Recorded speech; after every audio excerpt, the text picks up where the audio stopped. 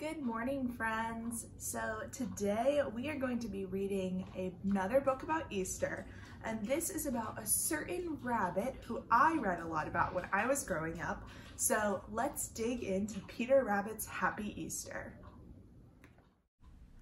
Peter Rabbit's Happy Easter, written by Grace Macarone and illustrated by David McPhail. Peter Rabbit was feeling very sorry as he had been a very naughty little bunny yesterday. He had snuck into Mr. McGregor's garden, though his mother had clearly told him not to, and he had lost his quite new blue jacket. Now, Peter was determined to do something wonderful for his mother, so she would see what a good little bunny he really was. Then she would love him more than she loved his sisters, Flopsy, Mopsy, and Cottontail, who never seemed to do anything wrong.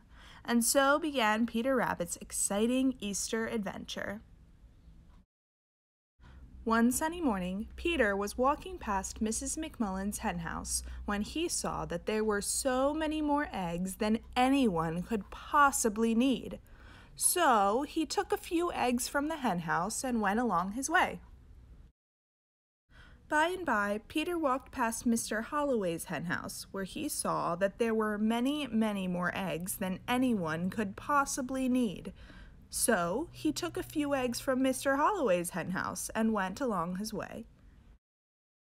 Not much later, Peter walked past Mrs. Jones's henhouse and saw once again that there were many, many, many more eggs than anyone could possibly need. So he took a few eggs from Mrs. Jones's henhouse and went along his way. By noon, Peter had gathered an enormous number of eggs, which he carried to his home at the bottom of the very big fir tree. "What a good little bunny I am," thought Peter. "Mother will be so pleased."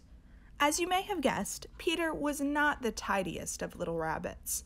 As he tried to carefully stack the eggs against a wall, several open jars of paint, yellow, orange, red, purple, blue, and green, toppled over. And what a wonderful accident it was! The eggs were now decorated with all the colors of the rainbow. Presently, old Mrs. Rabbit returned from the baker's to find a house full of painted eggs. "I gathered them just for you," Peter said.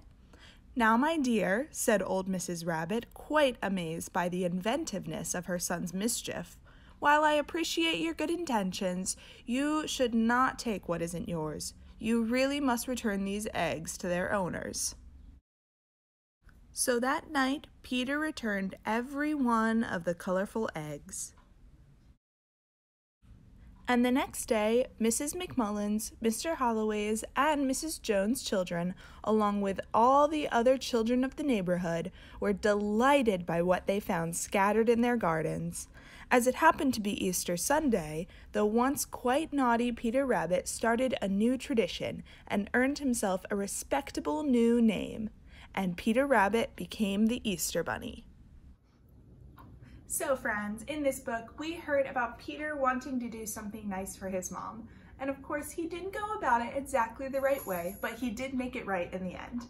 So my prompt and activity for you today is to do an act of kindness for someone in your house. So maybe you wash the dishes for your mom when she isn't looking, or maybe you make a piece of art for when one of your parents get home from work, or you help your little sister with some of her homework. Whatever it is, do an act of kindness for someone else today, just like Peter did.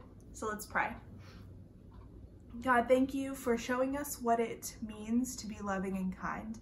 I pray that today and every day that you would help us to follow in your example. We pray this all in your good and gracious name. All right, guys, so I will see you this weekend for Digital Sunday School, and then I'll see you for story time next Monday. Bye.